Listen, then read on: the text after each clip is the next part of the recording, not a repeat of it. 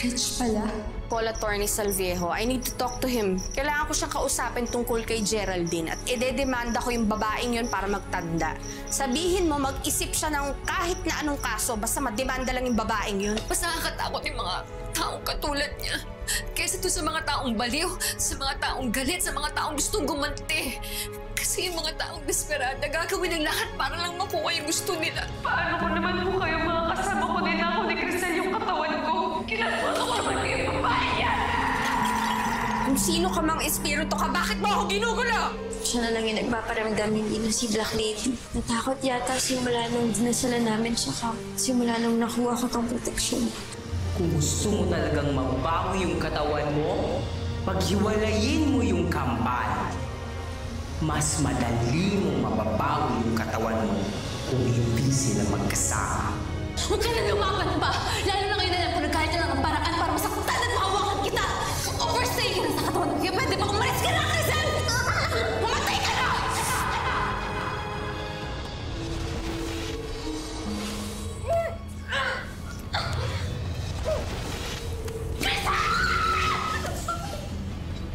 Crisel? Crisel? Crisel? Crisel, si Crisel! Buksan mo yung pinto! Ay, Crisel, buksan mo! Crisel! Umisip ka! Pumatay ka na, Crisel! Crisel! Pumatay ka na! Buksan mo yung pintuan! Kaya? Nadala ka ulit sa mga dalaga, boy? Opo eh. Andiyan na po ba sila? Oo, nandiyan. Sige. Nasaan? Crisel, buksan mo yung pintuan! Crisel! Crisel, ano nangyayari dyan? Crisel, buksan mo! Saan? Diyan! Meron! Diyan kasi Crisel, nasa mga nangyayari! Ayaw mo buksan ng pintuan! Kami dyan! Crisel, hindi ko na sa'yo yung katawan na yan. I-break mo na yan sa akin! Pwede ba? Umalis ka na! Umatay ka na!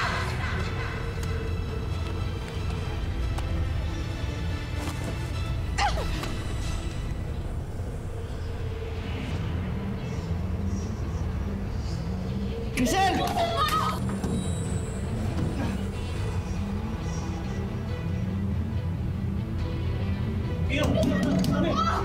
Hindi! Wag! Teka! Teka! Pagtamaan sa loob!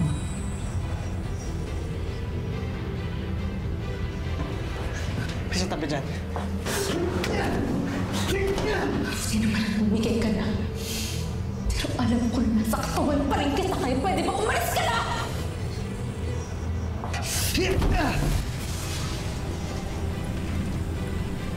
Hello, Alan? Oh, bakit? Hello, Geraldine. Nasaan ka? Kailangan natin mag-usap. Nandito ako sa juice bar. Bakit? Ano yung pag-uusapan natin? Mamaya ko na lang sasabihin sa'yo pag nagkita na tayo. O sige. Pero Alan, gusto ko talaga malaman kung tungkol saan yung pag-uusapan natin. Parang kinakabahan ako eh. Tungkol ito kay Maricar. O sige, hintayin na lang kita dito.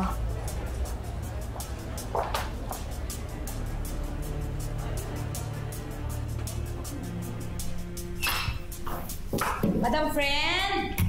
Madam Friend! Yes. Madam Friend!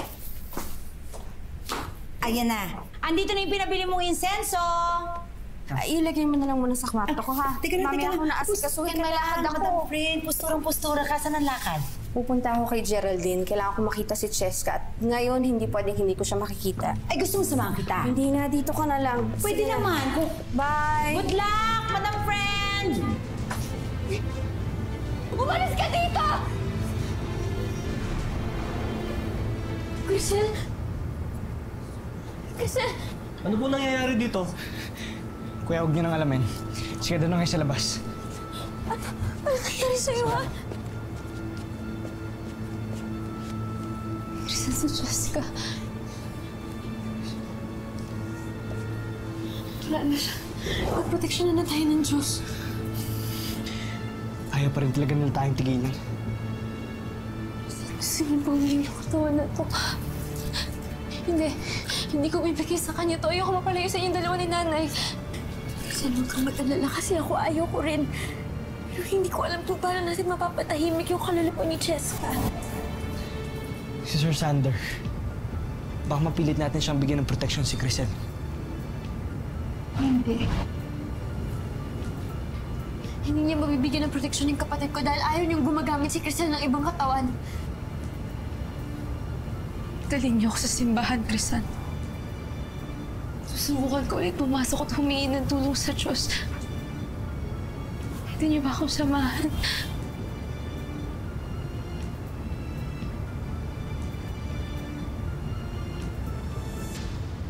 Ang ibig mong sabihin, kapag napatunayan ni Maricar na anak nga niya si Cheska, pwede niya akong kasuhan? Ididemanda niya ako? Yes, Geraldine. Pero mababa lang naman daw ang bill ng kaso. Yun nga lang talagang hahasilan kung magkaroon pa ng kaso. Pero hindi titigil si Maricar.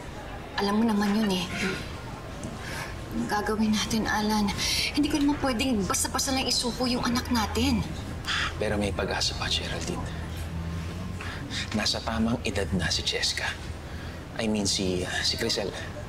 Pagka nagkainitan na talaga kayo ni Maricar, kailangan na niyang mamili kung kanino siya sasama. And I am sure, tayo ang pipiliin ni Crisel. Sigurado ako ron sa atin siya sasama. At kapag mangyari yun, mas lalo siyang magagalit. May pera siya. In fact, mas mayaman siya kaysa sa atin. At maimpluwensya siyang tao. Hindi siya titigil hanggat di na nakukuha yung inaakala niyang anak niya sa atin.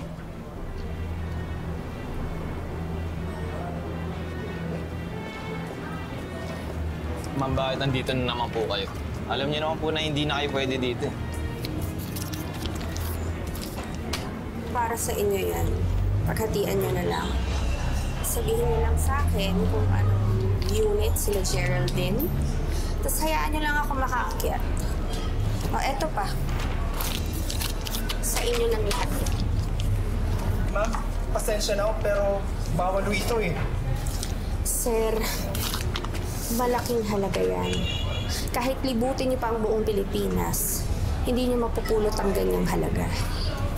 Gusto ko lang naman ho talaga makita yung anak ko. Ma'am, pasensya na ako talaga. Hindi po namin matatanggap. Ma'am Maricar? Ma'am. Diego. Gusto po kayo? Paayos naman. Hindi ba siya yung babaeng nasa magazine?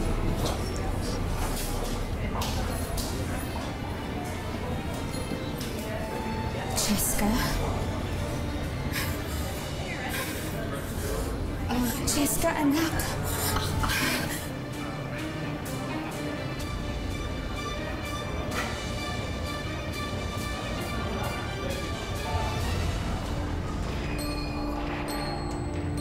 Ano na naman yung ini-emote-emote mo? I feel lucky. Hindi ko nabawi yung katawan mo kay Crisel.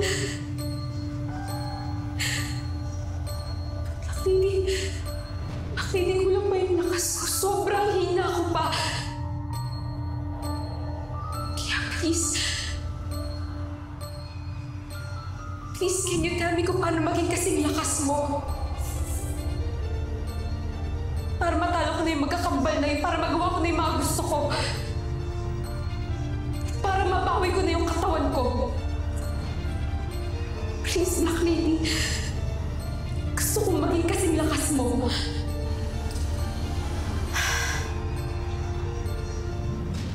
Ma'am, sorry po. Bakit ho?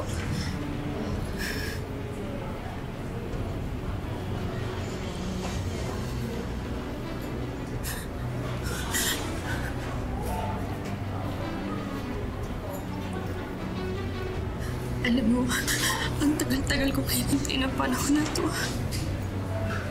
Ang tagal-tagal kong pinangarap na mayakap ka. Hindi ako makapaniwala na nandito ka sa harap ko.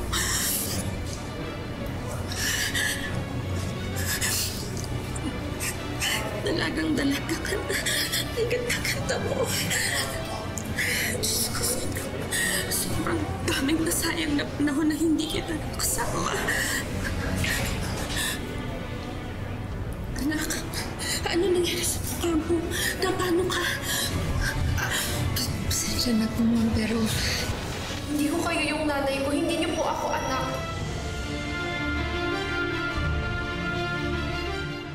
Alam ko mahirap paniwalaan.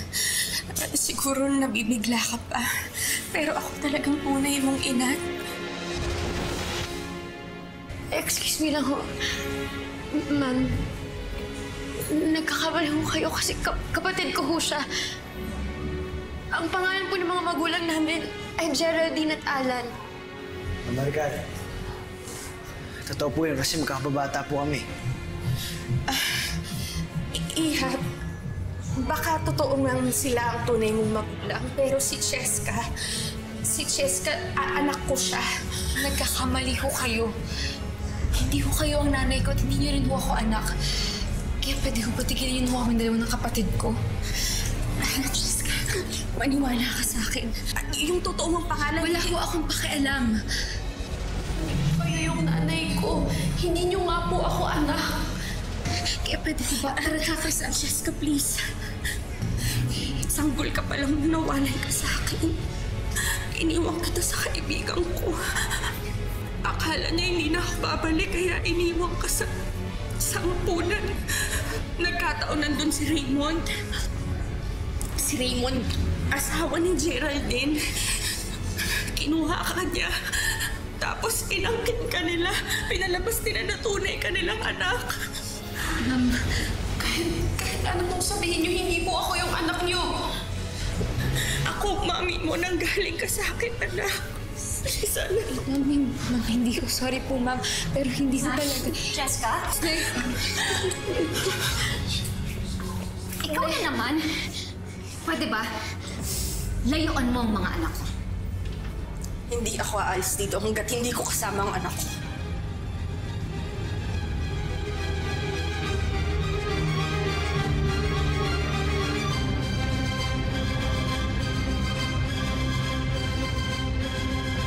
Naiintindihan kita.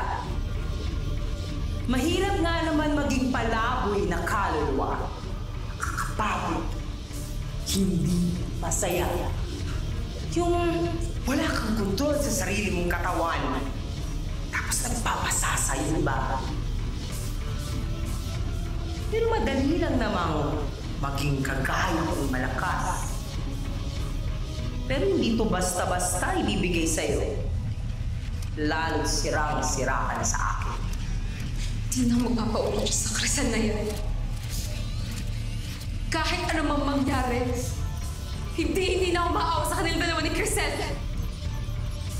So please help me, Black Lady.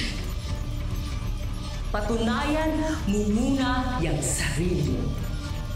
Kapag nakita kong tunay kang disipulo ng mga katulad ko, kapag mas masama ka na, maaari kong ipagkaloob sa iyo yung kahilingan mo. So make me happy. Make me proud, Cheska. And maybe I will help you.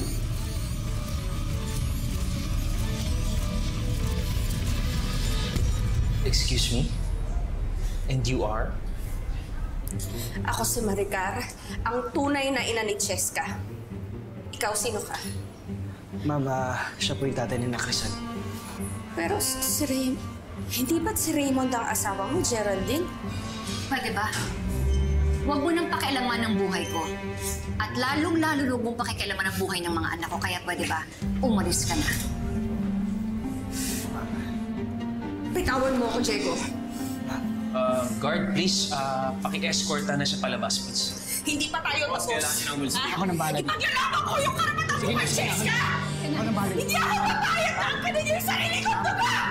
Nagkakamusan tayo ng pera pang pauwiin ko, anak ko! Kumalman po kayo, ma'am.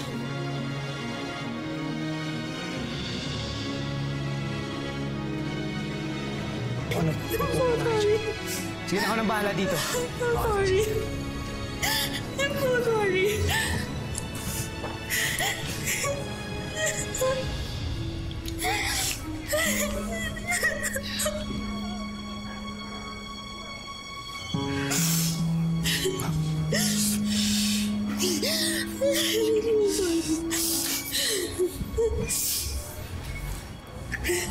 Sorry, Diego.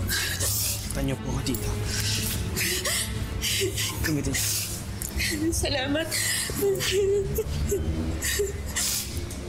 Salamat. Bantayan nyo na maigi yung pamilya ko, ha? Sigurado ako, babalik yung babaeng yan dito. Baka mamaya makalusot na naman sa inyo. Yes, sir.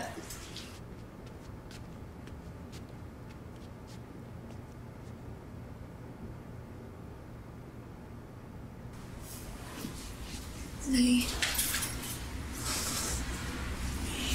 totoo ho ba na si Miss Maricar ho yung totoong nanay ni Cheska? Hindi ko alam. Wala naman siyang pinapakitang katibayan sa akin eh. Puro lang naman siya salita. Kaya hindi ko alam. Sa totoo lang, nagulat din po ako na malaman na kayo po yung tunay na nanay ni Cheska. Pero alam mong hindi siya tunay na anak nila Geraldine. Tama ba ako? Hindi mo na kailangan sagutin. Nababasa ko naman sa mukha mo yung sagot.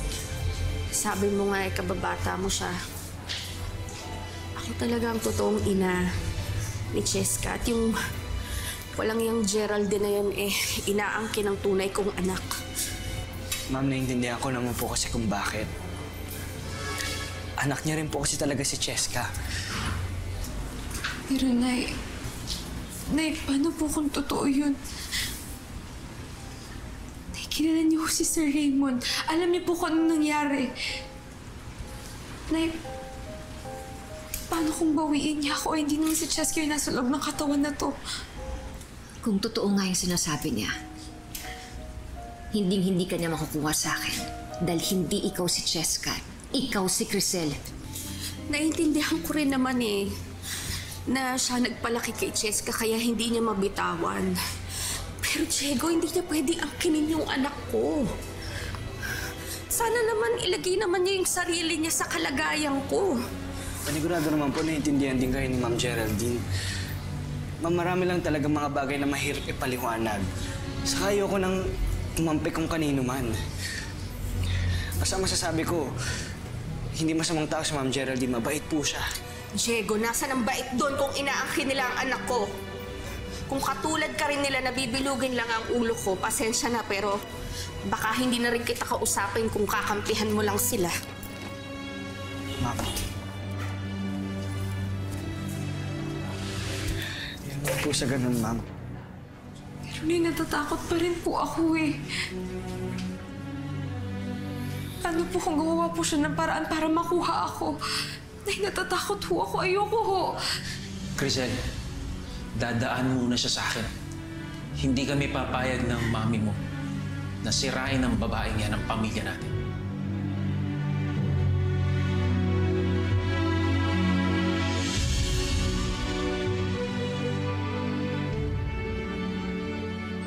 Ma'am Maricar, pasensya na po kayo, ha. Kahit gusto ko po kayong tulungan, wala po talaga akong magagawa. Diego, sabi mo kanina kababata mo si Cheska. Kamusta yung anak ko? Okay naman po siya, Ma'am Maricar. Sobrang malapit po sila sa isa't isa ni Crisan. Sa totoo nga po, si Crisan yung mabuting impluensya kay Cheska. Sa katunayan nga po niyan, gumagawa ng mabuti si Cheska dahil kay Crisan. Pero Ma'am Maricar, sinasabi ko po ulit sa inyo na ayoko po talagang kumampi kahit kanino.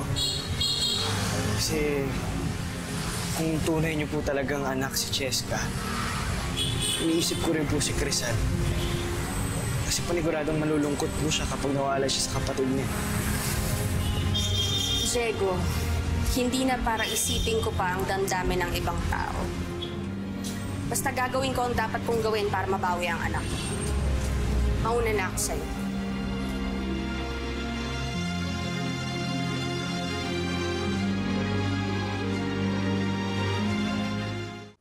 Diego, yung babaeng yun.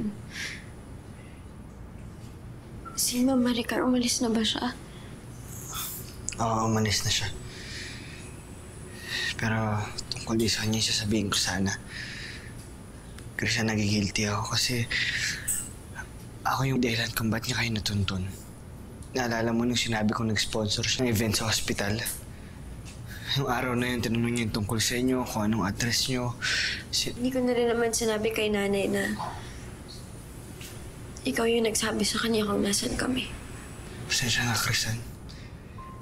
Hindi ko kasi alam na siya pala yung tunay na nanay ni Cheska. Tingin mo ba totoo? Wala naman sigurong dahilan para magpanggap siya, di ba? Sa Crisan, kilala siyang tao. Anong dahilan niya para sirain yung pangalan niya kung nagsisinungaling man siya? Kaya Crisan, baka nga. Baka siya talaga yung nanay ni Cheska. Pero paano yan? Kung siya nga, Crisan, edi may karapatan pa rin siya kay Cheska. Pero patay na si Cheska. Patay na si Cheska.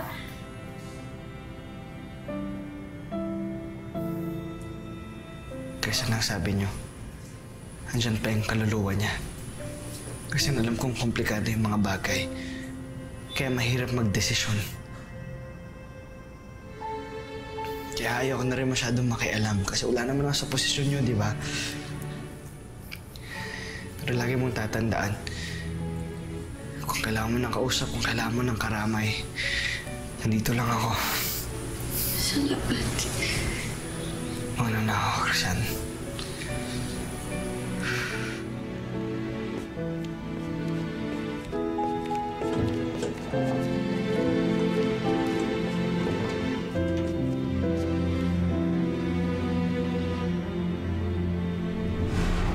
Finally, dinalaw ko na din ang konsensya mo. You finally decided na ibalik na ako sa katawan ko. So I can be with my real mom na. Jessica, magbali yung sitwasyon ngayon. At una-una, hindi natin alam kung siya nga yung totoo mong nanay. Siya ang totoong nanay, Crisanta. I'm sure of that. Kaya pwede ba ibalik niyo na ako sa katawan ko? At ibalik niyo na ako sa kanya? Dahil alam ko na siya totoo niya akong mamahalin. Hindi katulad ng nanay mo. Pero Jessica, matagal ka na. Patay? Crisanta, buhay na buhay ako. Andito ako! Ang kapatid mo lang matagal ng patay, Crisanta. Crisanta, siya dapat na sa makabilang buhay, hindi ako! Jessica. Anong Jessica mi, Crisanta?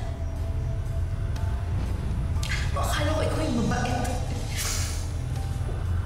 Akala ko ikaw yung nakakaintindi. Pero pare-parehas pala kayo masasama. Kung hindi naman pala kita magagamit, kailan mo rin mamatay. Hindi! Don't talk that to me. Jessica! Ano ba ito ginagawa? Wala ba ng Jessica? Jessica, tama na! Ano ba ito ginagawa na?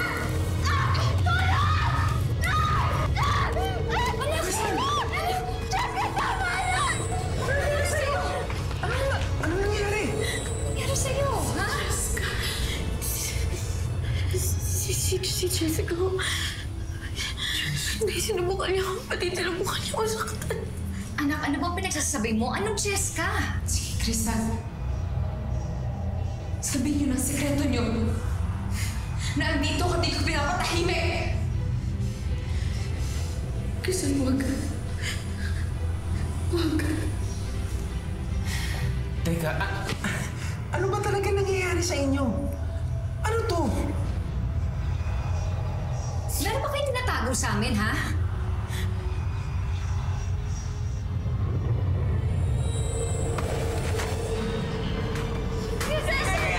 Tama na! Tigilan mo yung kapatid ko! Crisel!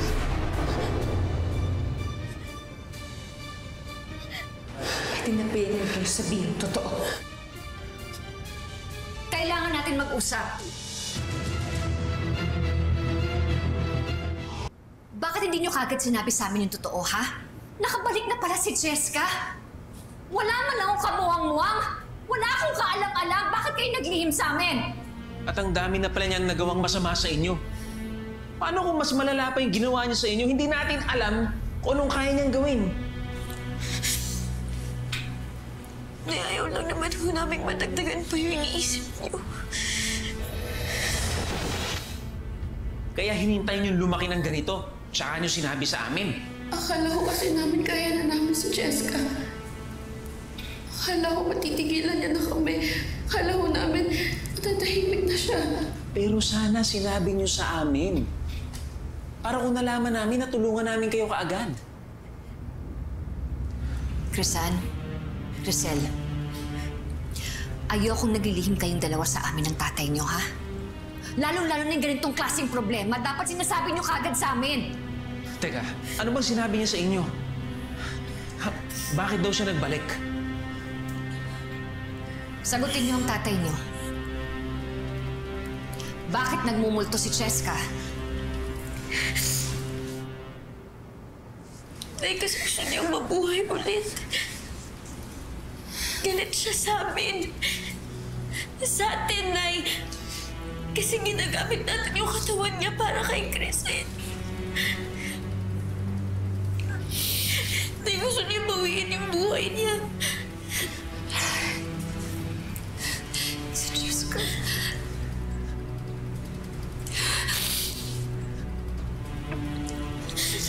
Alam ba ni Jessica na... Alam ba ni Jessica na may nagkiklaim sa kanya na siya yung tunay niyang ina?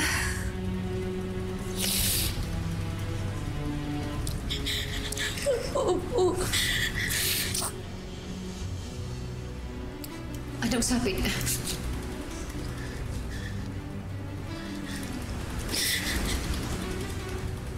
Gusto na ho niya makasama yung nanay niya. Pero na hindi na ho pwede yun. Ako na yung nasa katawan niya sa akin. Nahuto na ako na po yun nandito. Siya na yung kaluluwa ngayon. Kailangan siya na yung bumalik sa mundo ng mga kaluluwa. Kailangan na ho niya manahimik. Ayoko na yun nandito.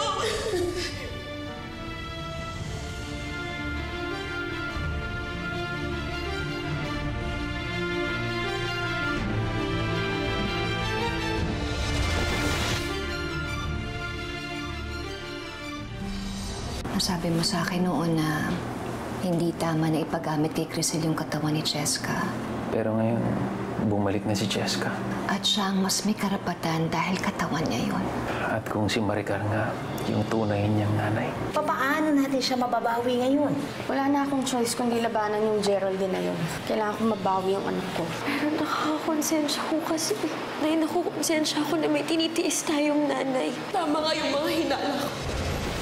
Na gusto mong isuko ko itong katawan na ito sa totoong nanay ni Cheska! Kung mag-aaway yung kambal, magandang chance para makasingit ako kay Crisel.